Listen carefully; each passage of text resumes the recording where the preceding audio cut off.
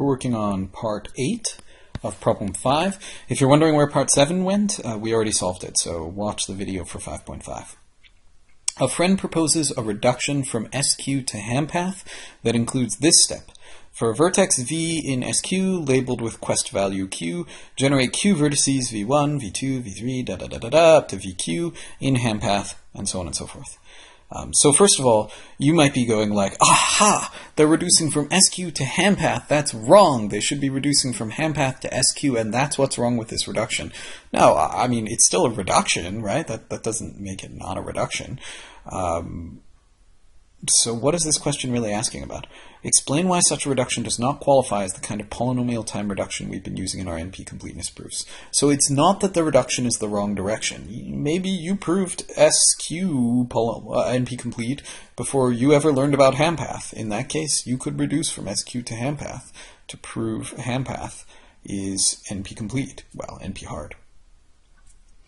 So why isn't this a polynomial time reduction?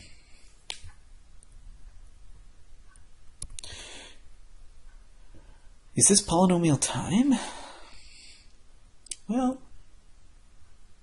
I mean, right now, just from what we can see so far, it depends on the rest of the reduction, and it depends on the graph representation.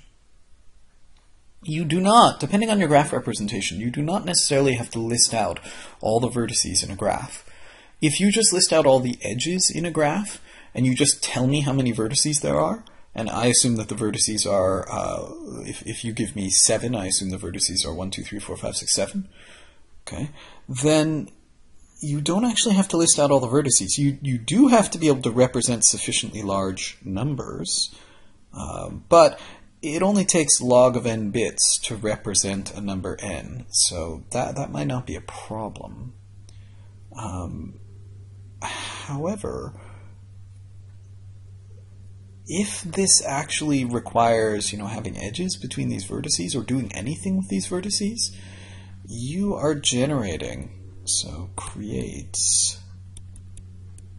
number of vertices proportional to Q. Say each vertex is involved in something like an edge. Okay?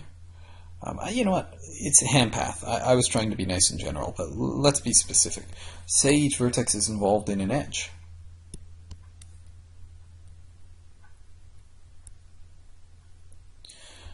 So that you need at least 1 bit per edge. That is really easy to imagine. In most cases, you do need at least 1 bit per edge.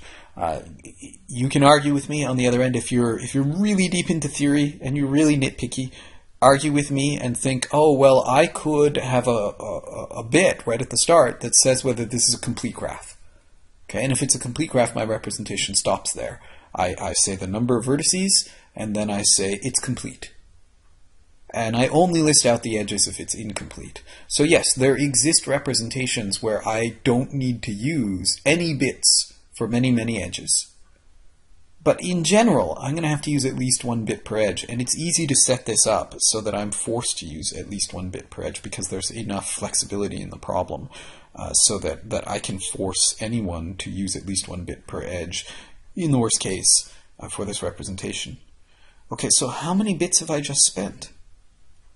Okay, how many bits? What is the size of Q? How many bits does it take to represent Q?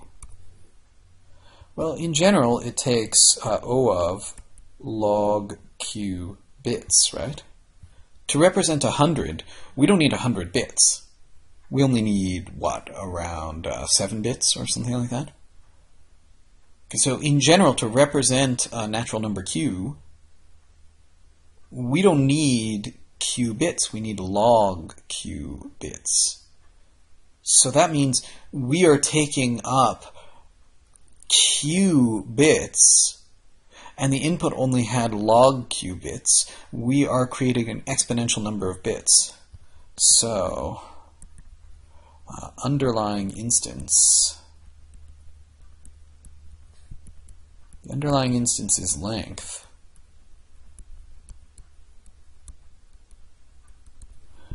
Might be more than polynomial.